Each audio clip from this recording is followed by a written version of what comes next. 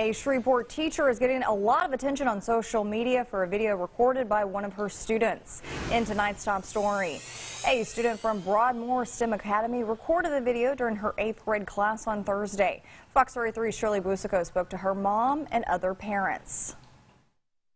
If you think you gonna come in my room and disrespect me and I ain't gonna respond back, all you got to do is try me, and then you can't come back. They can't get no teachers, honey. It's gonna either be you or me. A student who attends Broadmoor STEM Academy recorded a video on Thursday of her homeroom teacher lecturing her classmates after an alleged incident with another student. I guess she knew what was coming after the teacher got back in the classroom, so she started recording. If she continues to behave like a woman towards me and keep stepping up in my personal space, then I'm gonna have to show you all what I talk about when I say I'm from City Road. The student went home and showed the recording to her mom, who says her daughter has been complaining about the teacher for a while. She was like, "Mom, I got proof today," and she showed me the video, and I was like, oh wow, that's kind of a problem. I mean, I could understand her, some of the things that she was saying, but some of the things she was saying and the way she said it just didn't sit right with me.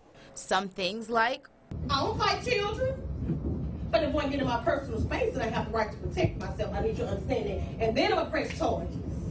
So I'm gonna get my link and I'm gonna press charges. Parents outside Broadmoor STEM Academy waiting to pick up their kids from school heard the recording. I understand these kids can be very disrespectful. I do understand that, but it's a better way to deliver that message. But there were others who saw things differently. The kids are just rambunctious, as kids are. I mean, they're kids. They're going to be rambunctious. I mean, it can get really frustrating.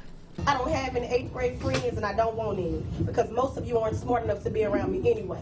I feel like she feels as if because they're kids, she doesn't have to respect them, and that is so far from the truth. Shirley Busico, Fox 33 News.